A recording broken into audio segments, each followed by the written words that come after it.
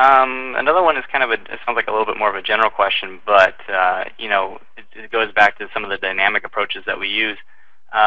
What would you recommend for doing a seismic analysis? Would you use the frequency response analysis as well, or is there a different method you would recommend? Yeah, definitely. I think it really goes back into what that particular load function looks like. If it's again, if it's completely sinusoidal in nature, where you're inputting in and outputting, really, sinusoidal type waves, then just the frequency response portion is probably all you would need. You're just going to give it amplitudes, and it's going to assume that it's sinusoidal.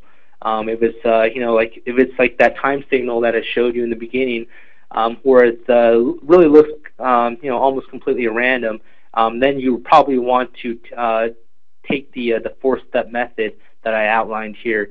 Now there's a lot of other type of inputs. Maybe it's like a triangular pulse, or maybe it's a maybe it's a shock load that looks like a single or maybe double sine waves.